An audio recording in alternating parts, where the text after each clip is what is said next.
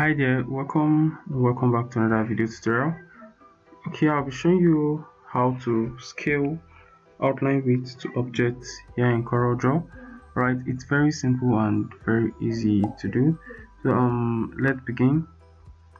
Have you ever noticed when you're designing and you decide to reduce the width, or you decide to scale an outline and it becomes more bigger, or let's say more thicker than the initial size? Let's take for instance this circle.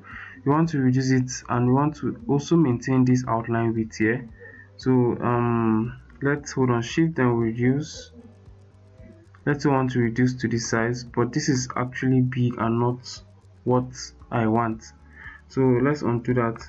So to actually maintain this outline width, that is what you do. Select the outline, then you come to your status bar, this area here where you have this pen tool here. So you double click on it, then this dialog box appears here. Then you come to this area you have behind, you apply an outline behind the object.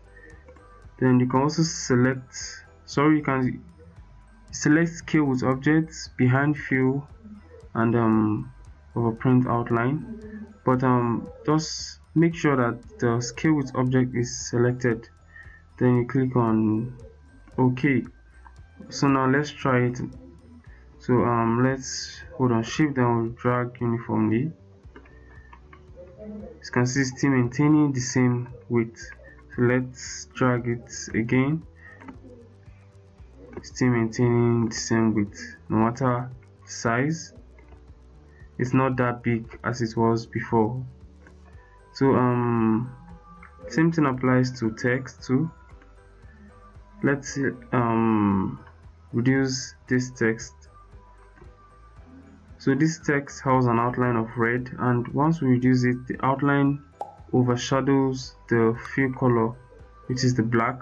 So this is not what we want. So to maintain or to scale the outline with the object or the font here, you follow the same process. You select the text, then you come to this your status bar, then you click on this icon that looks like a pen tool.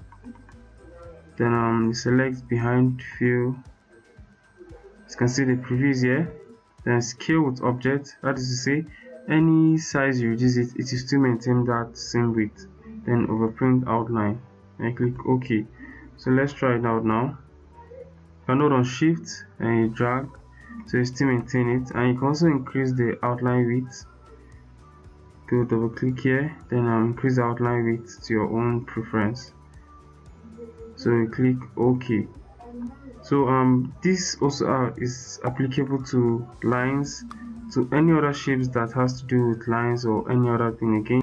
So guys, that is it on how to scale an outline width to objects here in CorelDraw. Right, it's very simple and very easy to do.